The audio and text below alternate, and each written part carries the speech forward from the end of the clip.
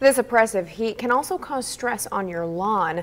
For a lot of folks, you can counter that by watering your lawn generously, but Judson Irrigation says it's better to water different areas in 15-minute intervals instead of doing so much water.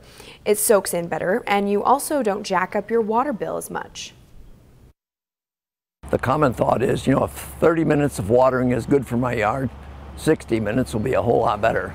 Well, that's not necessarily the case, because what you're going to find out is that the additional watering oftentimes simply runs off. As for mowing your lawn when it's this hot and dry, they say you should set your mower to the highest possible height so that you're not stressing the grass each time you mow.